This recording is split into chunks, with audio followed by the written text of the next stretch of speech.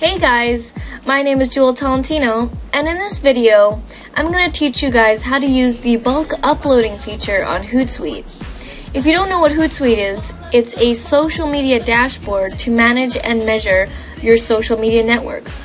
I mainly use it for my Twitter accounts and my Facebook fan pages that I need to manage. But you can also use it for your LinkedIn, Google+, and Foursquare. So, when I use Hootsuite, I use it to schedule messages in advance on Twitter or on our Facebook fan pages. I use their schedule messages feature to keep constant circulating and going on Twitter and on Facebook. So it's doing it by itself basically. I don't have to go in and tweet every single time at that time or to post at that time because I've already scheduled it. So please know that we do not solely rely on scheduling messages. Yes, it does save time, but I would not recommend just relying on that all the time. It is also very important to tweet and to post live when things are happening in the moment, because if you're always doing it in advance and people know that you're doing it in advance, then it'll feel not so real and it'll feel kind of fake because they're not doing it really, they just scheduled it a month ago. So that's why I try to incorporate both the real and the scheduled messages aspect of keeping our content constantly circulating. So the reason why we created this video for you guys about how to use the bulk uploading feature on Hootsuite is because when I first tried this out, I had a lot of trouble with it. It was confusing, and I didn't get it right away, and it was frustrating, and it probably took a couple of hours. And I thought that, when I did figure it out, that maybe a lot of other people were having this problem as well. So this is why we created this video, is for anyone who's having trouble with the bulk uploading feature, or they just want to know what it's about. So the bulk uploading feature on Hootsuite, it saves us a lot of time because it does get quite tedious when you're uploading every single message for every single time slot. And when I first started off, I started off with the free account on Hootsuite, and I found myself losing a lot of time when I needed to schedule the next month's tweets. It took me hours and hours because when we schedule tweets, we don't just do one a day, we do multiple tweets during the day. And when you have the free account, you have to do each one manually. And I would always see the bulk uploading feature on there, but it wasn't free. It's you have to upgrade to the Pro account. So it goes from the free account to the Pro account.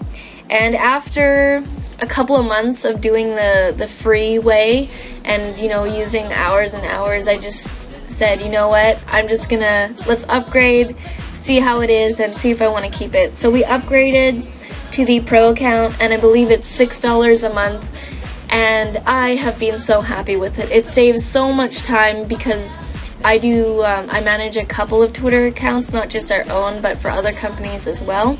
So it does save me time when I upgraded to the Pro account because it gives me the ability to use the bulk uploading feature. So let's get right into things, and let's just show you how it works.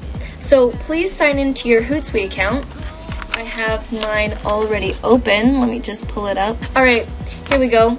So you want to click on the left hand side here where it says Publisher, and you want to click on Schedule in Bulk. And there's going to be a window that pops up, and here you can choose, what you're wanting to do a bulk upload for. So let's just, keep it at the first one here. First thing you want to do before you start anything is to download the sample CSV file. It's basically an Excel spreadsheet. So I already did, so you guys can click OK and save file. Save it to your desktop so you can grab it easily. And I'm just going to pull that up right here. This is the exact one that they give you off of Hootsuite, and this is how their format is. This is how they'd like you to display and input your tweets so that you can bulk upload them. So as you can see here, they have different dates and then the times then the actual tweet, and then the link within the tweet, so if you want them to click on something. I actually don't like putting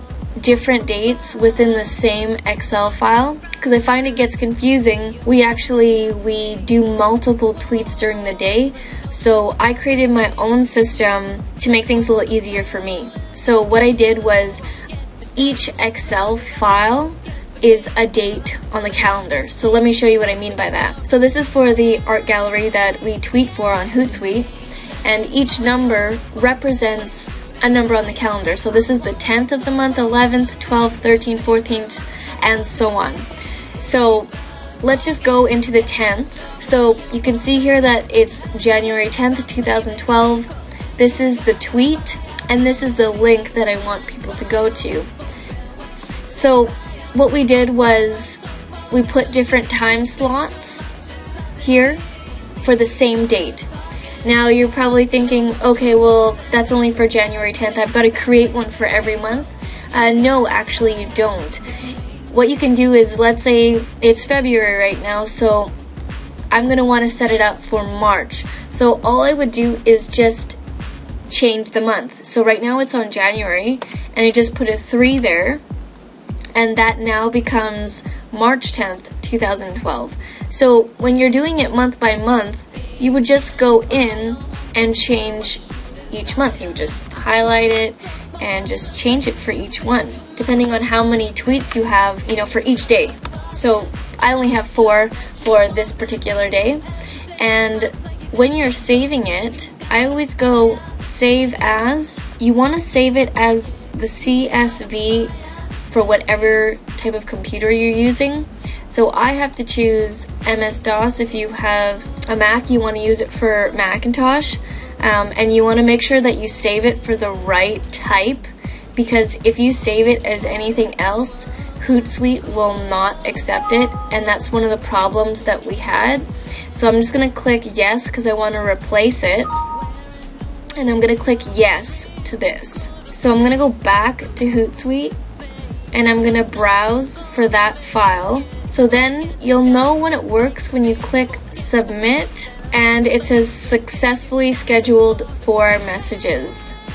If it didn't work, you'll see this red sign pop up and you'll have to do it again. So let's just refresh this page and we'll show you that they actually did go in. So those tweets were for the gallery. Let's just scroll down to March. Here we go. Those were the tweets that I just showed you. Originally, the Excel file had said January, but I just changed the month to March. And, there you go. I have it set for March 10th, 2012. So you can set it up from 1 to 31. Not all months have 31 days, but, at least you have them for the months that do. And you go in and you set up each day of the month. In the beginning, this is a little bit tedious, but now that I've set this up, it makes it so much easier every month to just go in and just, upload my tweets through bulk uploading like this. Instead of having to upload, there were 4 tweets within the day, the 10th day. I would have to upload each time separately. But with the bulk uploading feature, you actually only have to upload each day. And that makes it a lot easier. And the reason why I split it up to each day is because we have so many tweets per day. And I didn't want them to get mixed up all in one huge Excel spreadsheet. So it was easier for me to manage. If you guys want to keep it all on one spreadsheet, that's fine. You guys can create your own method. I was just showing you, what works for me. Alright, well I hope you guys found this video useful. If you did, please, thumbs up it, like it, share it, all that. And if you have any questions and you had some problems, please don't hesitate to email us at info@essetinoconnections.com and I will try my very hardest to help you out. So, yeah. Alright, well stay tuned for the next social media tip next week, and I'll see you guys later.